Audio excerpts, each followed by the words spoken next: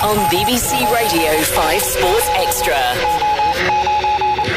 We are back in the land of the cherry blossoms. Round 4 of the Formula One World Championship arrives at the iconic Suzuka circuit in Japan, much earlier than we're used to, and only just over half a year or so since we were last racing here.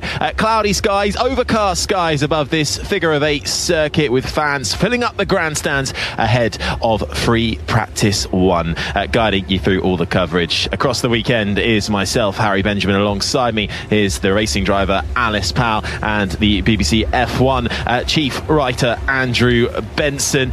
Let's bring you up to speed first of all with how the championship lies before we get stuck into things. Ahead in the Drivers' Championship, despite retiring his first race in a year from the Australian Grand Prix, Max Verstappen still leads the championship by 4 points, 51 points to his name. Charles Leclerc in second, then Perez, Sainz and Piastri the top 5. Over in the Constructors' Championship, it's Red Bull who lead the way by 4 points, 97 to their name, ahead of Ferrari. Then it's McLaren, Mercedes and Aston Martin the top 5, with RB and Haas rounding out the top 7 and the point scorers. Williams, Sauber and Alpine still yet to get off the mark, and that is how the 10 teams line up as we begin to get stuck in to this rather brilliant track, Alice. It's a driver's favourite, it's a fan's favourite. Everyone loves Suzuka, don't they? They do. I mean, I've only done it virtually. I've never been there in real life, if you'd like to say it that way. But no, certainly a massive favourite with many of the drivers, and especially Japan.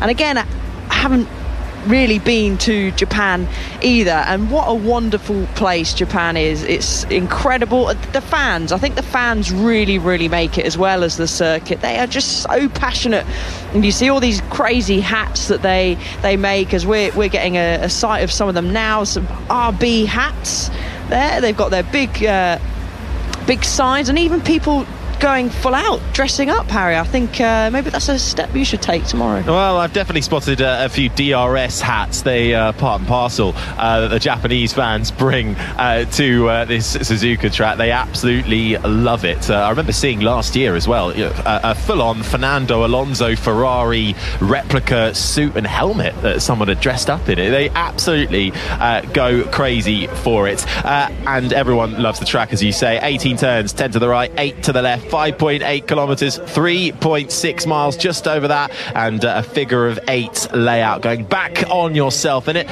is, thanks to being in April now, this race, it really is cherry blossom season in full flow, with merry cherry blossom trees surrounding the circuit and overlooking. Give us your cherry blossom. I wasn't going to go so soon. No, there are two, according to Ferrari, there are 226 varieties of cherry tree found in Japan. Those well-known cherry blossom experts from Maranello. Hey, it came from them. I trust them. Look, it's also a special weekend, which you say it's a home race, of course, for the only Japanese driver on the grid, in the form of Yuki Tsunoda for RB. Had a really good race last time out, did Tsunoda in Australia. Finished 7th in the race after being promoted due to the post-race penalty for Fernando Alonso.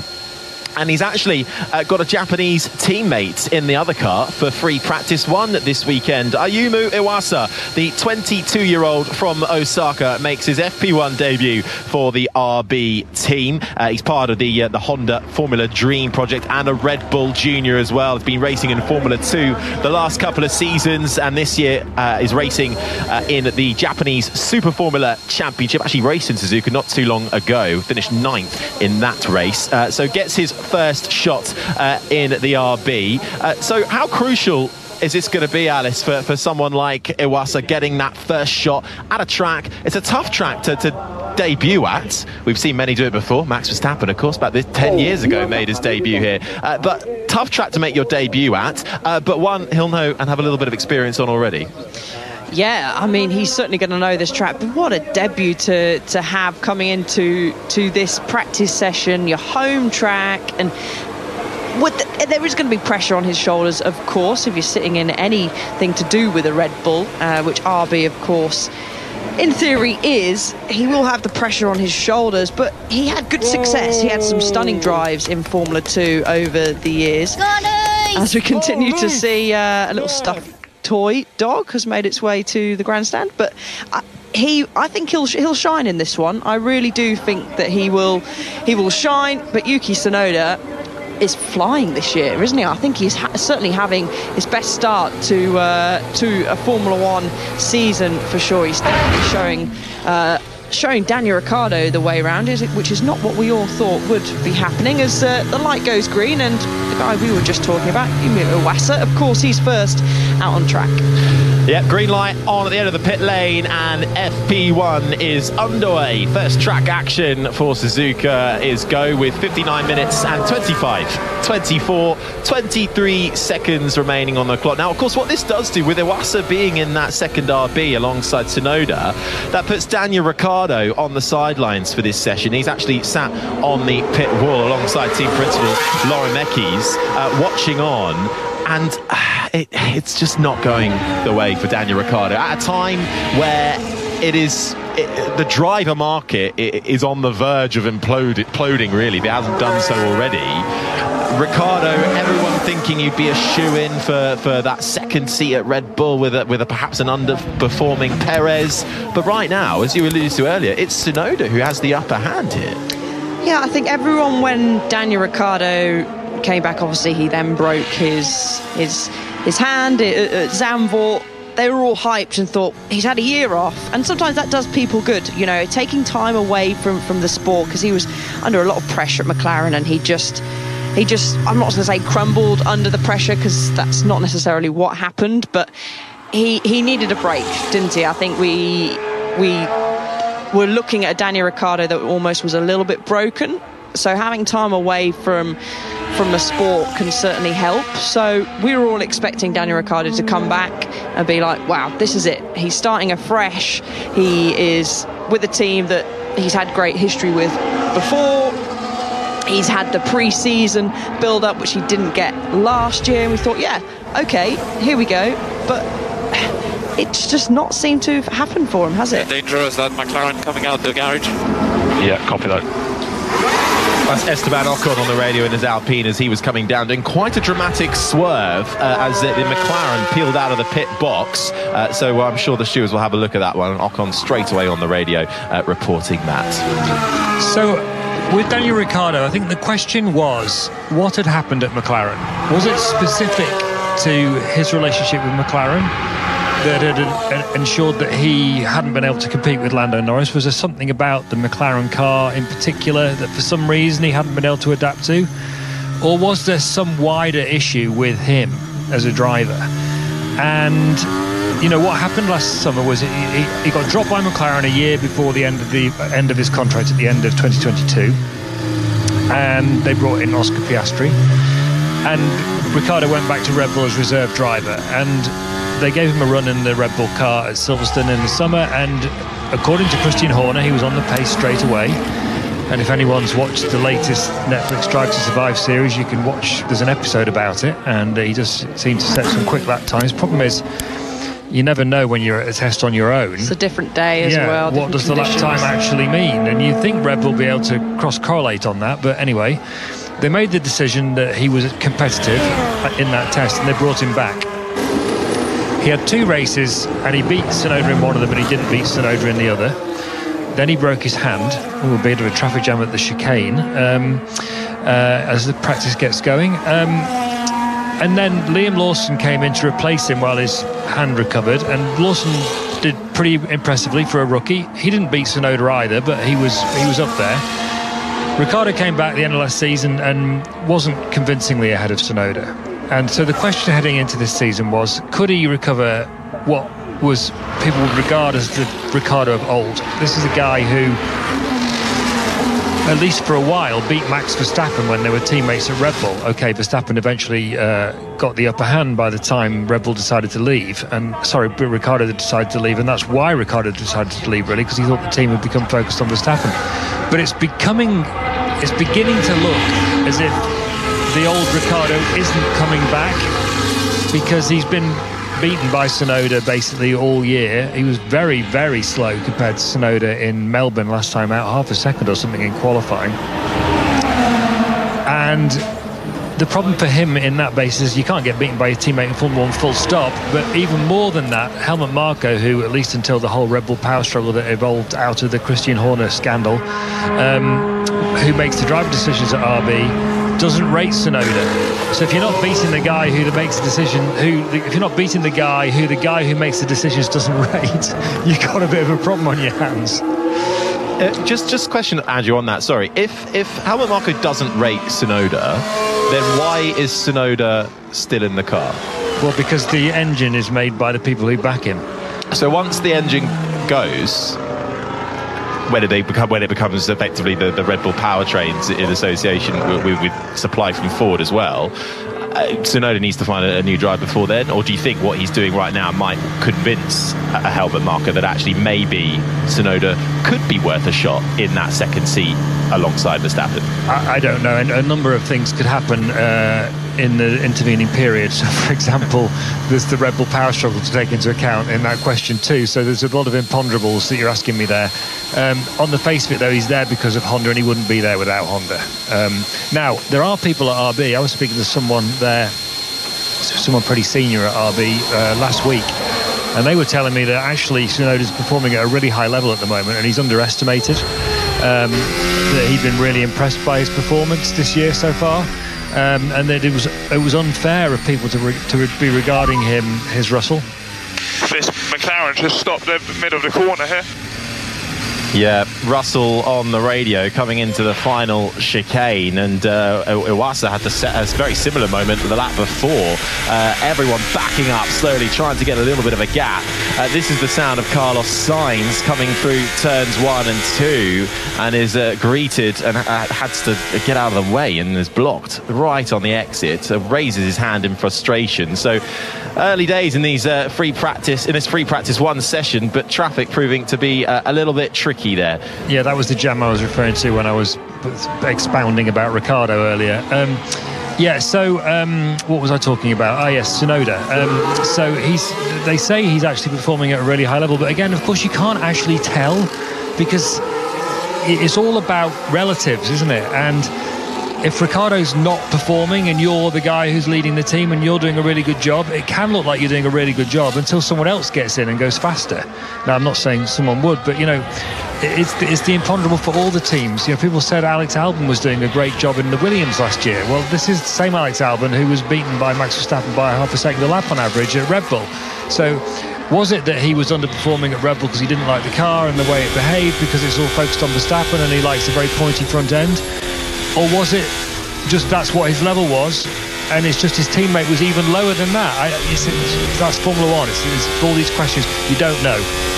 Here's the thing: if Daniel Ricciardo carries on with the pace that he's currently got, that gap to Yuki Tsunoda, they gave Nick De Vries 10 races because it's Daniel Ricciardo and he's a name and.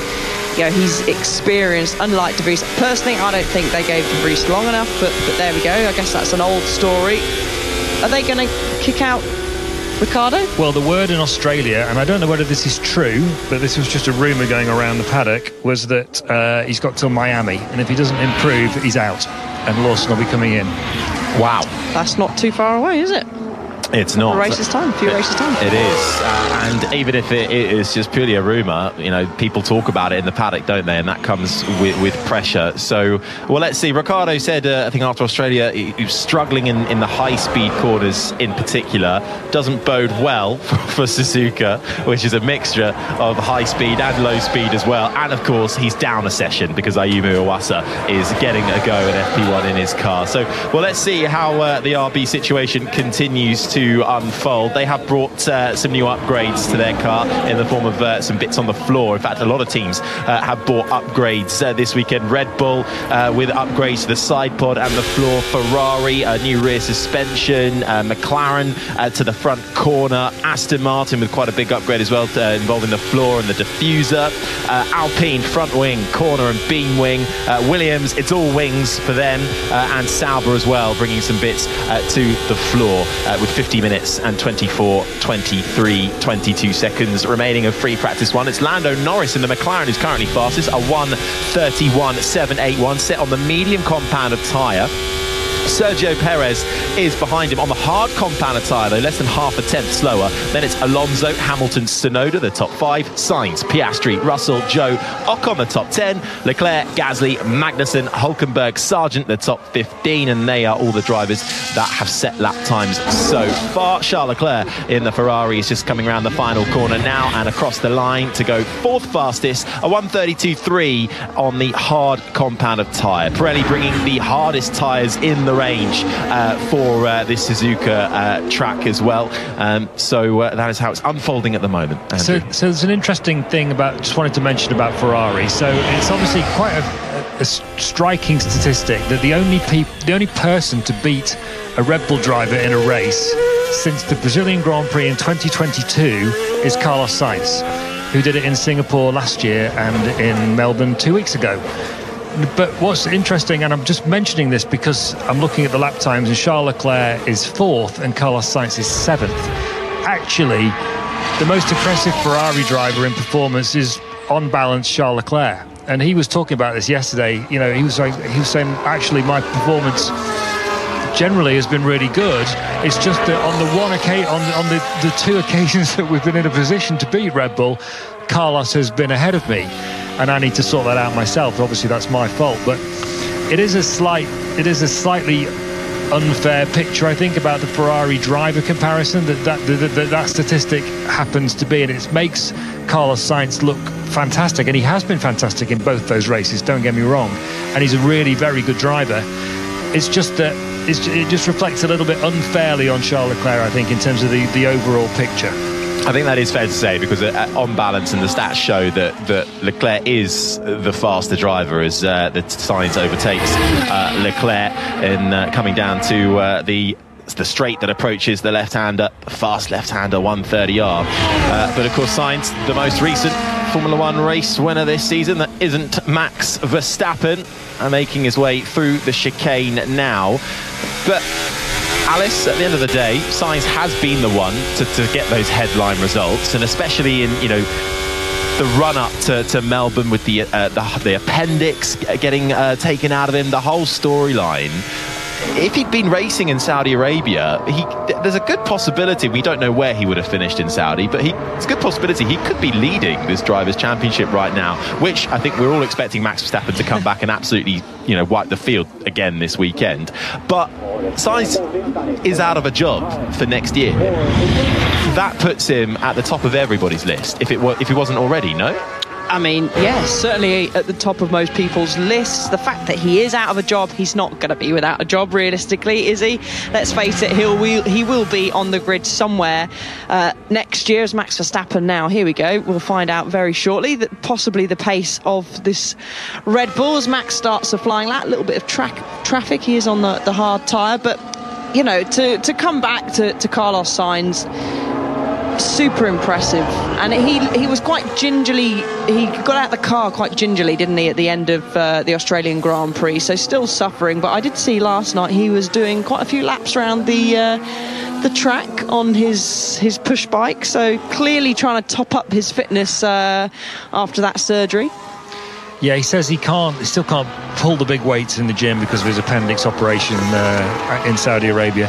So this thing about the driver market, Harry, I will be careful if I were you about saying Carlos Sainz is at the top of everybody's lists, because think about what's happening in the driver market, okay? So Ferrari are tied up with Hamilton and Leclerc next year. McLaren are tied up with Norris and Piastri. Everything else is up for grabs. We don't even know, even though Max Verstappen, who's just coming through the chicane at the start of his first lap, by the way, when he's on the hard tyre, he's not going to go fastest, is that even Max Verstappen, who, although he's contracted to Red Bull until 2028, because of the fallout from the Christian Horner scandal, he might not even stay at Red Bull next year. So Mercedes, for example, have got a seat open because Hamilton's left. Aston Martin have potentially got a seat open because Fernando Alonso's contract comes to an end. So you've got the question of, and also Red Bull have got a seat open because Sergio Perez's contract runs out now. So Verstappen could leave because he's not happy with the Horner situation at all. Neither are some other senior people at Red Bull, I'm told.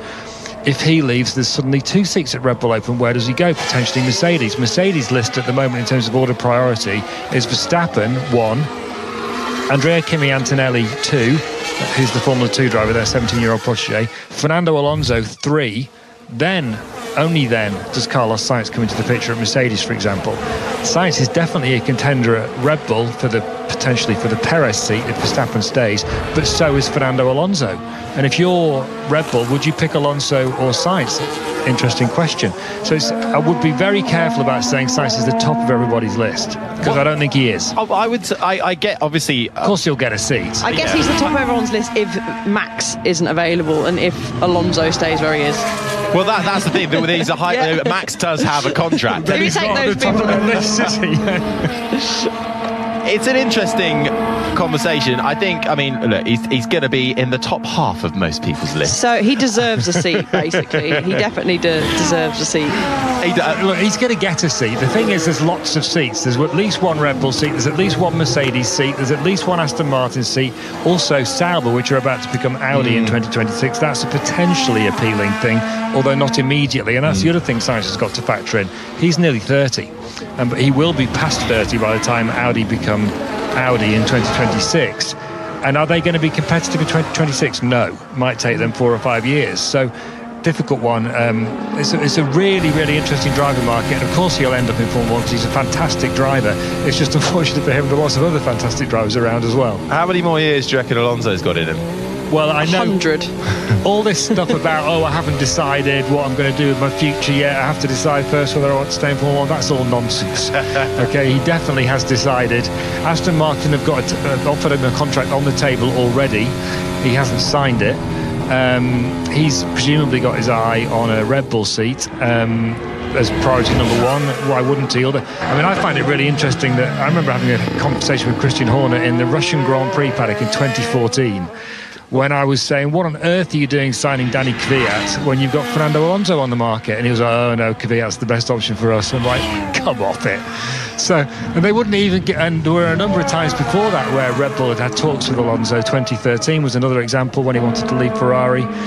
And they didn't give him a seat when he was in his early 30s. Why are they giving him a seat potentially in his early 40s? I don't know. But apparently life doesn't start until you're 40. Exactly. That's what people keep telling me. Patience pays off. Perhaps, maybe. Alonso has just gone second fastest, actually. Identical lap time to Lando Norris. A 1:31.781, both on the medium compound of tyre. It's Norris, Alonso, Perez, Russell, Leclerc, the top 5. Sainz, Hamilton, Tsunoda, Verstappen on the hard tyre, down in 9th ahead of Joe, the top 10. Piastri, Ocon, Sargent, Hulkenberg, Bottas, the top 15. Magnussen, Gasly, the 17 drivers who have all set times. Still waiting lap times from Stroll, Iwasa, who now heads across the start line and through turns 1 and 2 on embarking on his first proper flying lap on the medium compound tyre. And also Alex Albon, no lap time. He's still in the pits. But let's see how Iwasa gets on then on this first lap. The current Super Formula driver, 3 wins in Formula 2 last year, on his way to 4th in the championship. Couldn't quite break into that top 3, but as we said, he's supported by Honda and Red Bull as well. Makes his way into the first of the Degners, then the second Degner, gravel to your left, makes his way out. Slight right-hand king before you then head into the braking zone for the hairpin. Turn 11, the left hand up, one of the slowest corners on the track. Now you make your way slightly uphill, cambered corner through the right-hand arch of turn 12, approaching Spoon curve. The left-hander through turns 13 and 14. Looking neat and tidy for Iwasa. I suppose that's the name of the game for Iwasa in an FP1 session, isn't it, Alice? Just to keep it neat and tidy and don't crash the car. Basically, you hit the nail on the head there, Harry. He will want to get plenty of mileage, of course, under his belt. These opportunities don't come around very often at all, and he'll, of course, have a run plan that RB will want to cycle through as well, but racking up those laps, he's not going to set the world on fire, as you mentioned, but keeping it on track, and it did look fairly steady. He's going to cross the line now, only jump up a couple of positions, 3 seconds off Lando Norris's time, which is also set on the medium tyre. Pops up into 18th place. 2010 Korean Grand Prix was the last time 2 Japanese drivers appeared on the track in the form of Kamui Kobayashi and Sakon Yamamoto in the Hispania racing car. Gosh. They had a different driver in their car every race, it seemed, back then, in 2010. But and of course Kobayashi, the most recent Japanese podium finisher in that rather emotional podium back in 2012 for Kobayashi, and the Japanese fans up on their feet celebrating that one.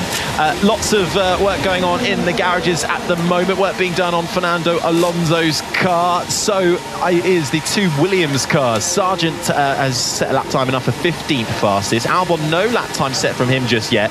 Both are in the pits, and Alice, they're off the back of a really intense weekend for them, aren't they? After having to stand down Logan Sargent to take effectively his chassis and put it onto Alex Albon's car so that he could race after he crashed in practice and give Albon the best possible chance of scoring points. And what's unfolded this weekend is that, well, they've sent that chassis, the broken one, back to Grove, repaired it.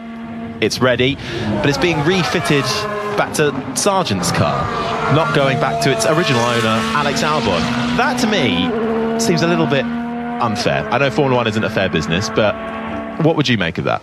I mean, yeah, from your point of view, it's unfair, and probably from us sitting here as fans and go, well, that's not fair, he didn't crash the car. But from a Williams point of view, who's likely to get them points? And points, of course, make prizes. The Constructors' Championship is a big deal for the teams, usually more than the Drivers' Championship, and that is Alex Albon, who is yet to set a lap time, still in the pits.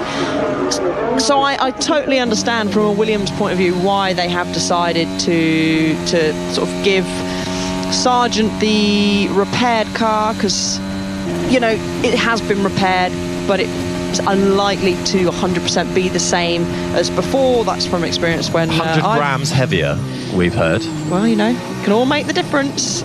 It can all make the difference.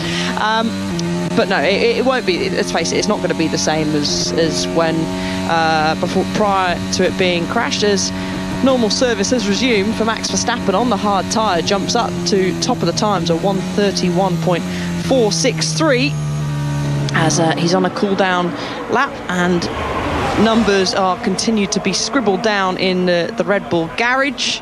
Work continuing hard in the grandstands, as well as lots of young keen fans looking left, looking right, taking in the sights, and also catching the sights themselves on the TV. But one guy that's probably not enjoying taking in the sights is Daniel Ricciardo, who's sat there on the pit wall taking in information and watching this session, of course. Yeah, I mean, you'll know this, Alice, as well. Formula 1 is a physical game, but it's also a mental game too. And Ricciardo, they're having to sit out for Iwasa, but also just coming back to the Sargent storyline as well, already having to take the hit in Australia, then this weekend, you know, having to take, it is fixed, but it's still it will be known as the damaged chassis, and his place within that Williams lineup now. Okay, there was arguments about whether they should have retained him in the first place for this season. They did. They supported him. They backed him. James Vowles put an arm around him and said, you know, we're with you all the way. But surely after the events of the last couple of weekends, if you're Sargent, that's so difficult to keep your mental game strong in that instant. It is, but it depends how you look at it. There's two options. He could sit there and go, well, you know, this is all a bit depressing. I've had to miss a Grand Prix for no fault of my own. You know, it's not fair. The team obviously think very little of me. You know, it's not great. Or he could take it, which, if I was giving him advice, not that he needs my advice, then I would say to him, use this as fuel to your fire to say, right, I'm going to go out there and prove them wrong. I'm going to give Williams a reason to look back on that decision and go, oh, I think we made the wrong decision here. Could light a fire. Exactly, and I think that's how he should be looking at it. I don't know how he's looking at it. Hopefully, for his sake, he'll be looking at it at that point of view, to really be like, I'm going to prove them wrong. Clearly, I know I'm not the number one driver, and Alex Albon is. but I'm gonna give them reasons to feel bad at the choices that they made at the Australian Grand Prix. And at the moment, we've got nothing to compare against right now during this session because Alex Albon's still in the pits. But that's the only way that Sargent can try and swing it to his advantage in the mental side of things anyway. I don't mean to be brutal about this, right, but Formula 1 is a hard business, and he wouldn't be in this position if he'd been quicker. That's what it boils down to. It's all about lap time, and he got beaten by Alex Albon every single qualifying session last year. You know, what's he expect?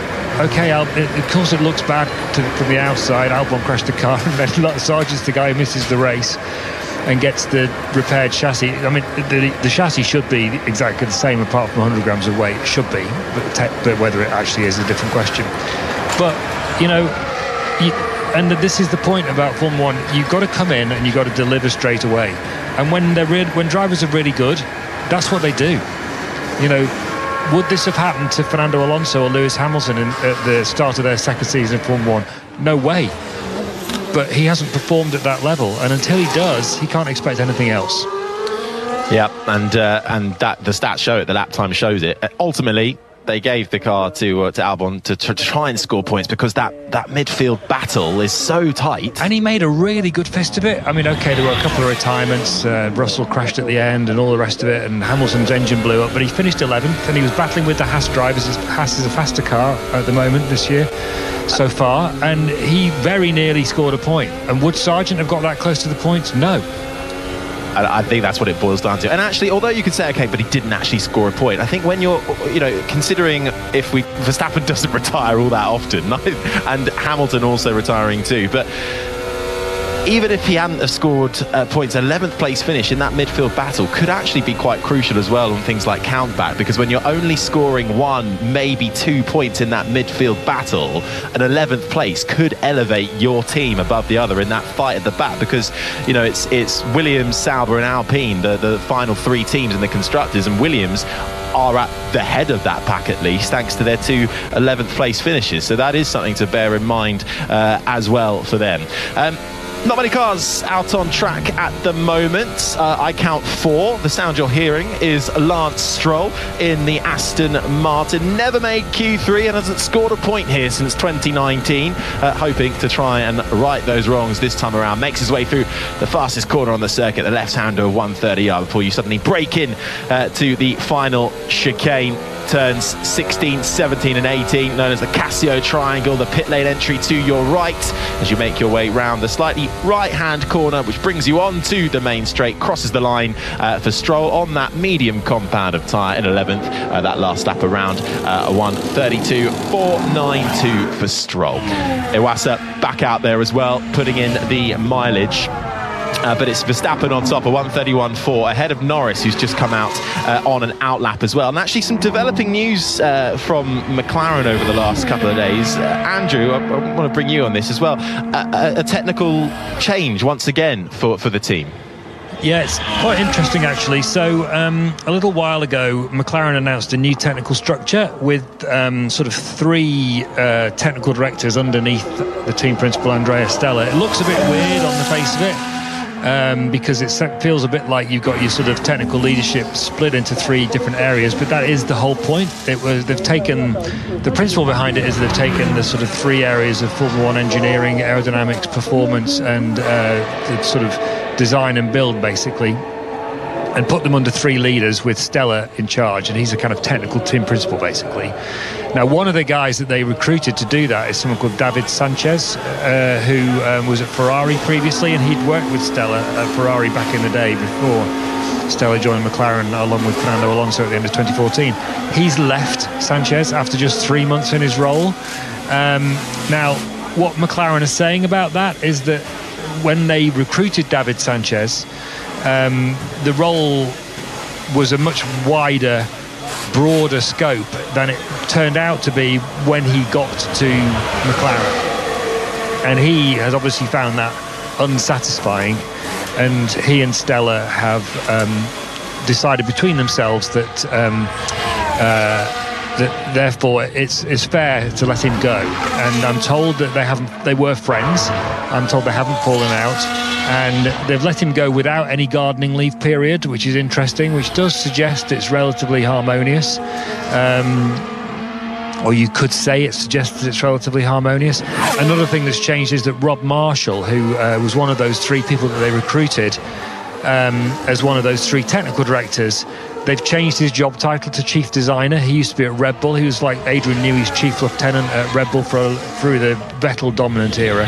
He'd moved slightly off Formula One in the last 3 or 4 years at Red Bull, but anyway, so it's quite a significant change, and it is another restructure from McLaren. Here we go. We've got a car off. It's a Williams at a time where they really didn't need another crash on the board, and it's Logan Sargent. You're absolutely right, Andrew, who has found the wall, made contact with it. That has brought out a red flag, and that is coming through turn 7 and approaching turn 8 as well. So that's coming towards it's coming through the Dunlop curve, I think. You don't tend to have small accidents at Dunlop. No, and Sargent there is moving. He's taking his steering wheel out of the car, but the front wing has taken damage as well. And just off the back of our talk about the chassis, and they are still down on parts. They won't have a spare chassis still for another few races. He said on the radio that he's okay as he clambers out of that stricken Williams, puts his steering wheel back in. Red flag out in FP1. It actually doesn't look too bad considering where he's gone off. As you say, Harry, the front wing's gone, but the rest of the car looks relatively okay. The wheels are all attached still. So I think he's got away with a relatively small accident, actually. Having said that you don't have small accidents at Dunlop, turns out he seems to have had one. But it's not what Williams need, because the reason they ended up in the problem in Australia was that they're short of, as well as being not having a spare chassis, they're also short of spare parts. So they could have done without this, frankly. Yeah, Sargent out of the car, and you can see how upset he is, hands on his hips, looking at the car, and chucks his hands away in frustration, head dropped, visor slightly lifted up, and walks away. And we'll see. But on the face of it, we'll see what exactly he did as we just get a replay now. And in the approach to it, he just runs out wide. And it is still a fairly big whack. He runs out wide onto the grass, loses control in the gravel, tilts the car into the wall, spins out again, front wing, front right corner damage as well. This is the sound of it on board. Through the left-hander, runs out of room. That's a little bit of a clumsy one. That's one of those accidents. So basically he's just... You okay? I'm sorry, man. Yeah, I'm okay. You go, Alice. He's basically just ran wide. He's come over the crest, which is, you're sat very low in these cars, so that's slightly blind, and then he's just tagged the grass. And I've been there. I mean, I've not had a crash like that when tagging the grass, but you think, I'll be okay, I've got this. And then all of a sudden, before you know it, the grass has just kicked the rear of the car, and he's gone on round. So do you know what, Alice? He's had the same accident as he had out of the last corner in Japan last year. Yeah. It's actually not really acceptable, especially in P1. He did it in qualifying last year. He got the last corner at Suzuka is deceptive. It looks like it's not really a corner, but apparently when you're in the car, it really is a corner. Especially in a Formula 1 car. In a Formula 1 car, especially. And Robert Kubica had a big shunt there in the Williams a few years ago, 2019, I think. Logan Sargent did almost a carbon copy of that crash last year in qualifying. And now he's done the same thing at Dunlop. He's got himself, as you say, a little bit too wide. Wheels slightly off the track, and you just don't get away with that at Suzuka. No. That's why. It's one of the reasons why the drivers love Suzuka so much. It's not just that the track is amazing to drive when you stay on it. It's that it's so easy to not stay on it, and when you don't stay on it, you have a big accident, and that's exactly what's happened to Sargent. It's one of those old school circuits. I guess if you compare it to any circuit in the UK, I'm going to go with either a Cadwell or Alton Park, one of those that you really are punished if you make a mistake, as the marshals are always doing a fantastic job. The tractor's picked up Sargent's car now and being taken off to the edge of the track, be placed on the flatbed, and then will eventually get taken back to the Williams garage. But yeah, it's really punished you, and you're right, Andrew.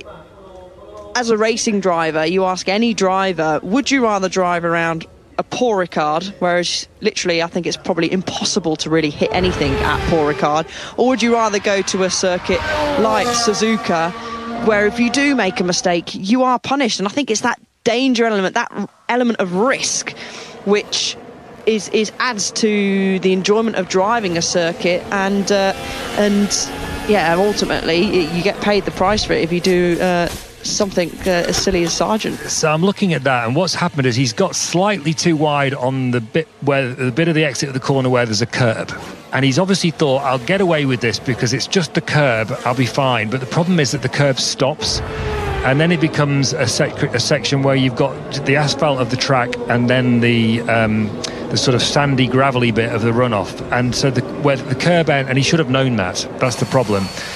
He's thought, well, I'm on the curb, it'll be okay. But the problem is the curb stops and he gets onto the gravel and then he loses the car. And what he should have done in first practice is lift. And not, if he lifted, he would have been absolutely fine. And he isn't. And there was a shot of James Vowles, the team principal, on the pit wall there, and normally they try and keep a poker face, don't they, team principals in these situations? But James, I shouldn't laugh, but he looked like someone had given him some very bad news, which I think effectively they had, haven't they? But that just shows that the split-second decisions that these drivers have to make. It's easy for us, of course, to sit here and go, oh, we'll watch the replay from this angle. Oh, okay, it doesn't look too bad. Oh, we'll watch it from this angle. He has literally got a split second to decide whether, A, I totally back out of it, I lift. B, I've got this, I can keep it full throttle, which is obviously what Sargent did decide, and ultimately ended up leading to the crash. So, but that's what separates the good from the great, doesn't it? Making the right decisions in those sort of times. We've seen Max Verstappen, do some spectacular saves, whether that's just the talent or a bit of luck. That Brazil one where he spun in the straight springs to mind, whether that was his talent. But Sargent, we do see it over and over again, and you touched on it, Andrew, that it just keeps happening over and over again. And do Williams get halfway through the season or a few races in, if let's say Danny Ricciardo, the rumours you're hearing, has got till Miami, can Williams place something like that on to Sargent and say, look, mate, unfortunately you're causing us way too much damage, which essentially is money that Williams may not have to spend on making new parts, which cost a lot of money. I'm sure there's plenty of drivers that would love to step in that seat. So you can see what's happened, Alice. He's gone out on the soft tyre, which Lewis Hamilton, by the way, has just gone fastest by 9/10 on his soft tyre run. And he's on his first lap on the soft tyre, and he's thought, I don't want to waste this lap, because if I lose this lap, then the tyres have lost their peak, because Suzuka's so demanding on tyres, and it won't be quite the same. That's the thought process that's flashed through his brain in a millisecond or two as he's gone a little bit wide at Dunlop. But it was the wrong decision. He should have backed out of it, and because of course now the tyres haven't lost half a lap, have they? They've gone in a bin, and several £1,000s worth of car parts. But one factor, of course, racing here earlier in the year than we usually do, air temperature is at 16 degrees, track temperature is 24 degrees, and it's building that tyre temperature. Of course, they do have the use of tyre warmers, but as soon as those come off and the car's trundling down the pit lane, heat will be lost. So certainly in these kind of temperatures, the heat will, sap, whatever word you want to use, out of the tyres. So it is up to the driver, once they are on track, Harry, to try and generate that tyre temperature, and obviously it's a lot harder to do in colder conditions. So Sargent would have done a build-up lap, but maybe he just didn't get enough temperature in those tyres. And speaking yesterday to media, Sargent said, it's Formula One, if you're careful, you're nowhere, so it's really not even a question. You have to be committed, confident, and hope nothing goes wrong.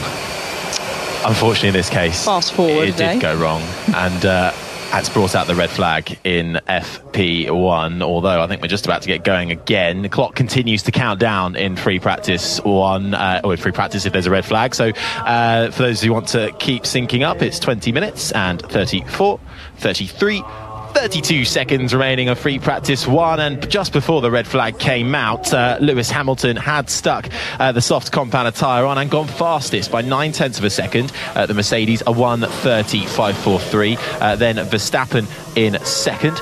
Norris had also just put a set of softs, hasn't done a lap on them yet though before the red flag came out. Then Alonso, Perez the top 5, Russell, Leclerc, Sainz, Tsunoda, Bottas the top 10, Stroll, Zhou, Piastri, Gasly, Ocon the top 15, Sargent, Hülkenberg, Magnussen, Iwasa and Albon. The 20 drivers taking part, now down to 19 when we get this session back underway, which it is in just under a minute's time, 12:11 local time. It will get going as Carlos Sainz is released from his Ferrari garage and makes his way to try and get prime spot down at the pit lane exit, but he's fallen foul. He's 4 cars behind in the queue.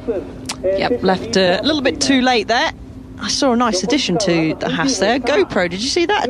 Attached to the front of the car. For aerodynamic reasons? Or? Well, yeah, maybe it's a track-specific addition to there. And we're just... you obviously at home won't be able to see this shot, but we are seeing a good shot of the Red Bulls here queuing in the pit lane. You can actually see a little bit of heat coming off the tyres, so coming out of the tyre blankets. They have got the heat, but that's the one thing with queuing at the end of the pit lane.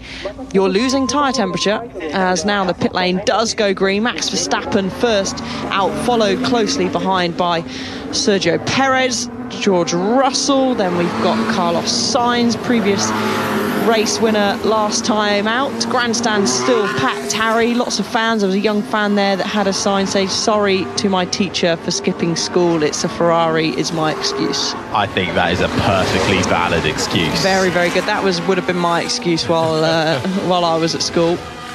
Back underway then for the last 18.5 minutes of free practice 1. Russell heading out there as well, just in front of Leclerc. Alonso out there, Albon, Stroll. Iwasa makes his way out from the pit lane to Ayumu Iwasa, the young 22-year-old Japanese driver, making his practice debut in place of Daniel Ricciardo. And while they try and sort themselves out on the first lap out of the pits, it's almost racing between the Aston Martin of that's Fernando Alonso, George Russell in the Mercedes, and you've got Carlos Sainz in there as well, fighting their way 3 abreast at one point through Dunlop, sorting themselves out through the first 2 Degners, just trying to find that bit of a track where they can keep a gap and try and have a bit of clear air in front of them. But unfortunately, they've already been caught up by Albon in the Williams and the other Aston Martin of Lance Stroll. So sorting yourself out, proving a little trickier than usual. I was waiting for you to really go full voice there, Harry. No, they're not getting that. It's too early. Voice. Too early. They're not getting that just yet. Yeah, track position, of course. But if that was the race, then absolutely wouldn't that be mega? That would be. I'd be jumping up and down. But track position, of course, is vital. You want to have clear track in front of you. And Max Verstappen, who we're riding on board with now, certainly has that. Nicely preps the final corner to get on that throttle a split second earlier to power down the straight, crosses the start-finish line to start his first flying lap coming out of the pits, flies through turn 1. And actually, there's rumours that we might get a few showers over the weekend, so I've heard through some colleagues on the ground. Whether we will, I think that will spice up. It's quite an awesome circuit to drive in the wet. I have to say, it does produce some great racing. Max Verstappen, of course, that won't really stop him, of course. He is already on the soft tyre, 2/10 quicker than Lewis Hamilton's first and personal best first sector. Flies now down heavy on the brakes. Looking nice and tidy, I would say, so far from Max Verstappen. Yeah. Makes it look easy. is this normal service being resumed once again after having to retire from the Australian Grand Prix with brake issues last time out. His first retirement in a year. Last retired at the Australian Grand Prix, 2 years before, I should say, actually. So Verstappen then back with a vengeance in Japan, makes his way through the left-hander of 130R. There is a McLaren to his right as he comes into the braking zone for the last couple of corners. Pit lane entry to your right. It's still a right-hand turn as he makes his way onto the start-finish straight, crosses the line in that Red Bull, goes fastest, a 1:30.0, almost half a second clear of Lewis Hamilton. His teammate Sergio Perez just comes across the line though and is just under 2/10 behind his teammate. Verstappen and Perez making it a 1-2 at the moment for Red Bull in FP1. Hamilton, Alonso on the soft as well, slots up into 4th. Sainz, the Australian Grand Prix winner, on the soft compounder tyre as well, comes across the line and splits Perez and Hamilton, goes 3rd fastest. So majority of the drivers now, of course, on the soft tyre, and the closing stages of this session, Sainz were probably slightly disappointed, but a good lap, I would say, from Perez. And I'm saying a good lap because he is within 2/10 of his teammate, which, without sounding too harsh to Perez, we don't really see that often. But there we go. The sound you can hear now is riding on board with Charles Leclerc, who's got a nice tribute helmet to his good friend Jules Bianchi as he flies through into the final chicane. Now heavy on the brakes, taking a lot of curb at the first part of the chicane, a lot of curb at the second part of the chicane as well. Out through 18, which is the final corner, jumps up to P6, a few tenths off his teammate Carlos Sainz in 3rd, and half a second off Max Verstappen. And Lando Norris just coming across the line as well. Lost a lot of time in that first sector though for Norris. But yeah, this Suzuka track, it can be an emotional one with a couple of drivers, including, as you say, Alice, there, Charles Leclerc running a tribute helmet using the same colours that the French Formula One driver Jules Bianchi raced in his Formula One career. It was 10 years ago at this track where Jules Bianchi, racing for the Marussia Formula One team, had that fateful incident which eventually saw him sadly lose his life. But a bright young talent that many believe were destined to race for Ferrari one day, sadly never came to be, but is remembered fondly by everybody in the paddock, and tributes are being shown up and down the grid this weekend. Just had a bit of a moment though coming out of the pit lane exit with Nico Hülkenberg in the Haas, desperately trying to get past the RB in front of him. Alice, what did you make of that? Well, he crossed the white line, pit lane exit, which is under investigation. You are not allowed to cross that. You have to follow the stay within the lines. He's been done for it as well on race control. They've noted it. So you have to stay within the lines basically until you get to the end of the pit lane exit line. But he's not done that because he was getting held up quite severely by one of the RBs. I'm not entirely sure which one it actually was, but in his defence, I mean, in theory he should have stayed behind the RB, but that RB was going incredibly slowly out of the pit lane. I'm sure there is a new rule this year where you are not allowed to go and back off that much. I mean, I reckon I could have walked faster than the pace that RB was driving out of the pit lane. So that will be Nico Hülkenberg's defence. I won't be representing him. I'd rather not. But that will be his defence. Anyway, as popping up the order is Esteban Ocon. Alpine have brought upgrades, as we're seeing a slow-mo of him going slightly wide. That looks like on the exit of 130R. Yes, it was. He jumps up into 14th place. Are you going to run us through Alpine's upgrades, Harry? Well, I can do. Alpine have got some bits for their front wing, the corner and the beam wing as well for Alpine in their attempts to try and bring themselves back into the hunt. We know their car is inherently overweight as well. They had some technical departures right at the start of the season too, and Ocon and Gasly saying he's been driving like an animal trying to get this car around the track. And Ocon though was fairly vindicated out in Australia. Actually, it was Saudi Arabia, wasn't he? He kind of, thanks to Kevin Magnussen holding everybody up behind him. As a result, Ocon kind of got to get in that scrap in the midfield and then sort of, play for points. They were there.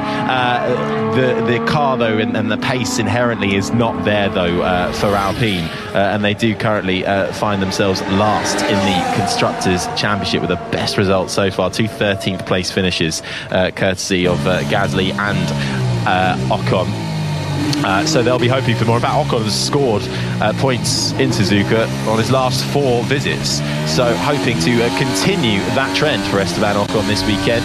We'll see if those upgrades prove beneficial, but pretty much everybody bringing upgrades bar Mercedes and Haas not bringing too much for this weekend, and Haas off the back of their first double points finish since Austria back in 2022. Great display once again of teamwork from the 2 Haas drivers across the board, actually, in these first 3 races. Magnussen and Hülkenberg working really well together so far, and making the most of this really difficult battle to score points for those teams in the bottom half of the field.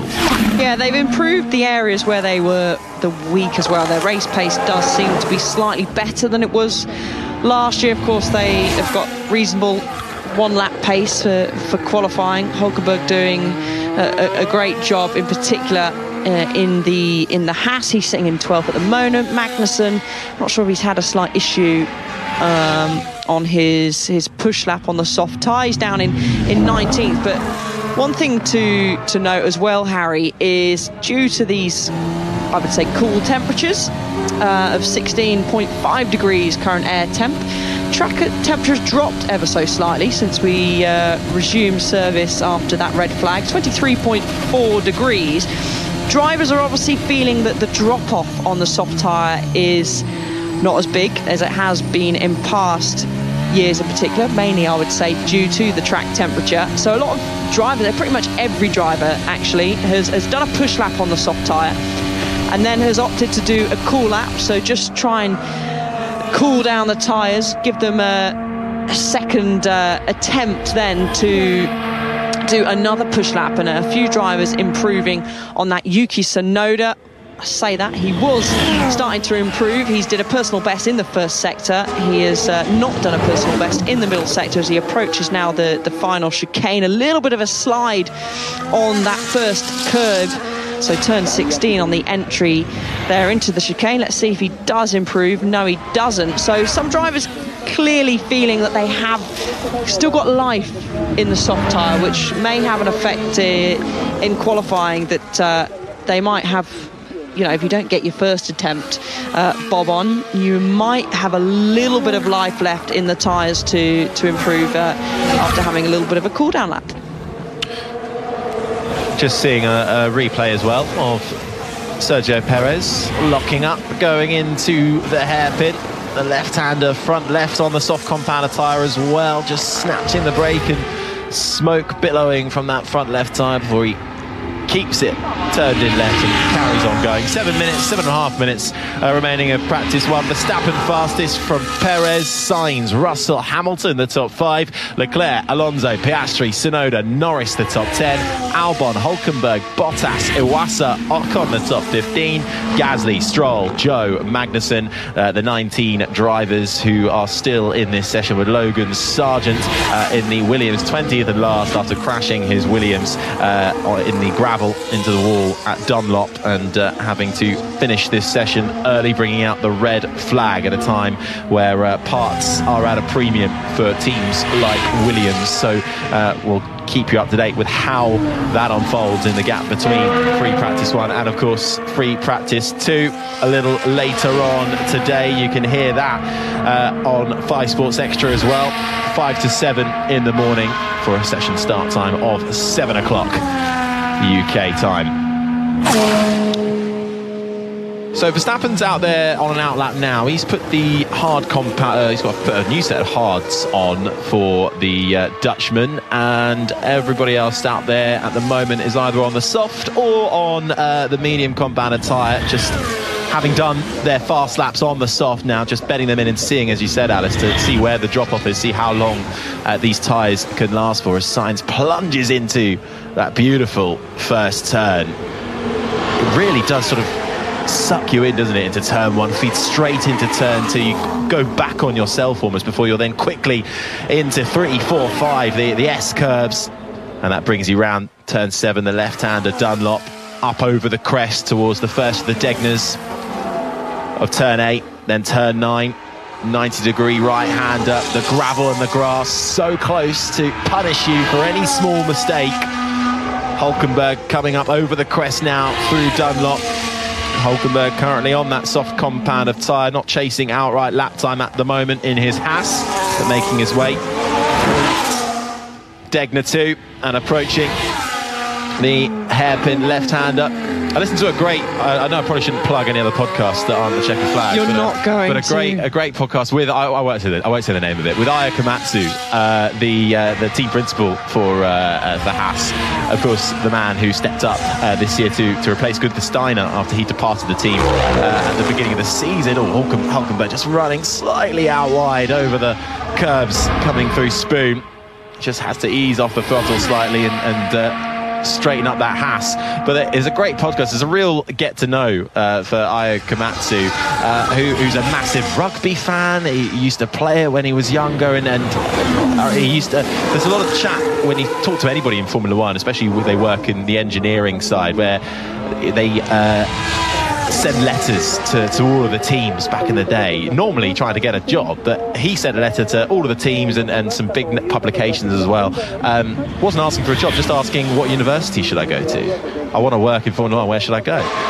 So I just found he's got a lovely temperament about him, and it's a great get to know. Of course, he's been around for a few years, and he talks about his time at Lotus and Lotus Renault, working with Vitaly Petrov, and Petrov getting that podium in Australia and Melbourne back in 2011, and of course working extensively with Romain Grosjean, who we then followed, of course, to Haas. So it's a really interesting one.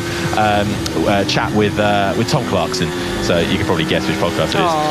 Giving it away now. Yeah, well, you know, I'm plugging it and not telling people where to go. So Harry's not here for free practice too. We know why. It's just a really interesting chat to hear the insights of one of the newest team principals on the grid, and I think there was a bit of talk, I think coming from Steiner as well, rhetoric that Haas shouldn't really have been, or were they on purpose playing down their expectations coming into this season? Aya Komatsu is kind of dismissed that completely, because we all thought, it sounded like Haas were going to be in pretty bad shape before even the start of the season. But I think they've been one of the surprises of the year so far, and certainly the best at the moment in that bottom 5 battle. They are behind RB, but they've got 2 points finishes, and RB only have 1. I would agree with that. Yeah, I'd certainly agree with that. Harry's Lewis Hamilton now, sound you can hear, is riding on board with him as the peels into the pits. A very quick pit stop. Soft tyre comes off, a medium used set go on.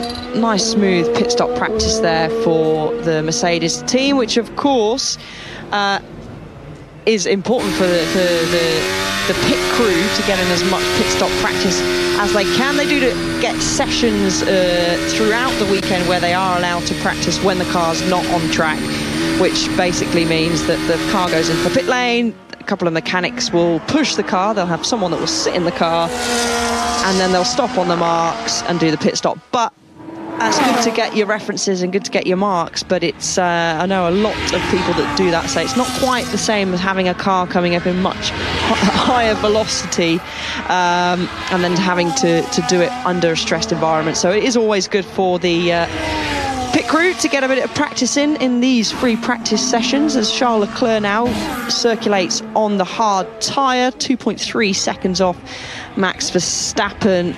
Soft tyre time in the first sector, but no one really setting any personal bests out there at the moment, as Charles Leclerc picks up a little bit of dust. Gets away with it quite nicely though. But just looking actually, Harry, at the track temperature, it's slowly dropping, and of course when qualifying is on tomorrow, That is 3 p.m. local time, which is the time that we will have free practice 2 later on today. So this is not really too much of a relevant session. I mean, of course it is, but in terms of qualifying track temperatures, interesting to see if within the hour, I did note the temperature down at the start of the session. It's dropped by 1.5 degrees, which people might say, well, that's not too much, but it certainly can play a part in track temperature and tyre temperature and track performance as well. Yeah, well, we'll look forward to seeing how FP2 unfolds a little later on. Last 30 seconds or so, though, of free practice 1, and smiles adorned on all of the fans in the grandstand. So happy to see F1 cars back out on track. I mean, it really wasn't that long since we were last in Japan racing, of course. In the back end of last year, the Japanese Grand Prix, it's now been shifted much earlier in the season. In April, the earliest it's ever been, the Japanese Grand Prix. We'll then have another week off before we then head to China and then Miami before we then get into the European leg of the season and arrive in Imola. Of course, the first of the sprint races as well in China, so worth noting those down as to what's coming up over the next few weeks in Formula One. But kicking off the Japanese Grand Prix this weekend with free practice 1, the checkered flag has fallen. Hamilton still on those medium compounder tyres, just making his way now, bouncing across the curbs through the final chicane, round the final corner. He's following the Haas of Hulkenberg through and takes the checkered flag. At the end of the session then, it's Max Verstappen with a 1:30.056, who finishes a 10th quicker than his teammate Sergio Perez. Sainz is third, Russell and Hamilton the top 5. Leclerc, Alonso, Piastri, Tsunoda, Lando Norris the top 10. Ocon, Albon, Hulkenberg, Bottas and Stroll the top 15. Iwasa in his Formula One Grand Prix weekend debut, the young 22-year-old Japanese driver, backed by Red Bull, in place of Daniel Ricciardo for FP1, finishes his first session in 16th place, about 2 seconds off the pace. Ahead of Gasly in 17th, Zhou Guanyu 18th, Kevin Magnussen 19th for Haas, and Logan Sargent 20th and last after having to finish the session early due to crashing in the Dunlop curves and damaging his Williams, brought out the red flag. There'll be work to do for the team once again to get that car ready for free practice 2 later on, which you can hear live on 5 Sports Extra 5 to 7 on air for a 7 o'clock in the morning start. So make sure you've got your tea or your coffee ready for that one. But Alice, it's back to normal service. Red Bull 1-2, Verstappen ahead of Perez. Yeah, it is. I mean, I've got no comment to add to that. It certainly is normal service resuming at the top. Carlos Sainz a couple of tenths back from Max Verstappen, but I would say a pretty decent first session for George Russell and Lewis Hamilton, both 4 tenths adrift of Max Verstappen at the top of the times, but they're sitting certainly higher than they were in Australia in 4th and 5th there. I would say maybe a disappointing session for McLaren. Certainly how the pace that they had here last year, they looked pretty strong last year. Lando Norris finished the race in P2 and Oscar Piastri of course P3, so it was a double podium, and they had a good race last time out as well. So they'll be slightly disappointed with this first practice session, but Mercedes will be feeling a bit more positive than they were last time. Absolutely. Well, they've carried Lewis Hamilton has carried a lot of optimism into this season. It just doesn't seem to be paying off when it comes to the race. I'm sure we'll chat more about that in FP2 as Ayumu Iwasa gets wheeled back into his garage. He'll hand that car over to Daniel Ricciardo for the rest of the weekend, who has been watching on from the pit wall alongside team principal Lauren Mekies as practice starts continue and get underway. They line up as far forward as they can on the grids and wait for the lights to go off before they then practice their starts. Very crucial in laying down some rubber as well on the right side of the grid and figuring out how your start procedure is working around this track. But an interesting first session. Still a lot more to unfold.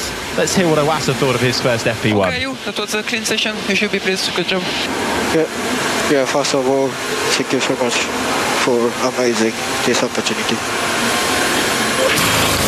Let's hope we see him back again in a Formula One car sometime soon. Iwasa will return to his Super Formula season, but working hard in the background for RB and as a part of the Honda Formula Dream project as well.